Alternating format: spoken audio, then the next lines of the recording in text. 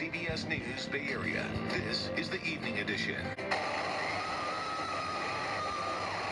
And the game might be over, but the celebrations certainly are not. We'll hear from the faithful about tonight's close win. Going crazy! Cut off the nuts! I'll stay faithful to the baby! And details on San Jose Mayor Matt Mahan's plan to clear homeless encampments along a popular nature trail.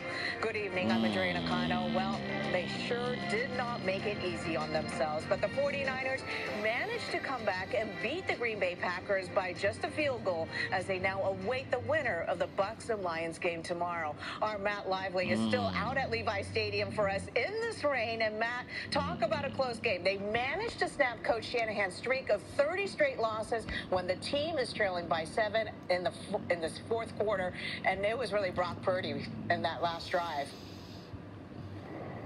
They finally did it, Andrea. I'm sure at this point all the fun is happening at a 49ers bar, but here at Levi Stadium, this was the side of all it all went down. The Niners punched their ticket to the NFC Championship game after an ugly yet pretty insane come-from-behind victory over the Packers, and it was all thanks to a couple of late-game heroics on both sides of the ball. Brock Purdy, a chance to the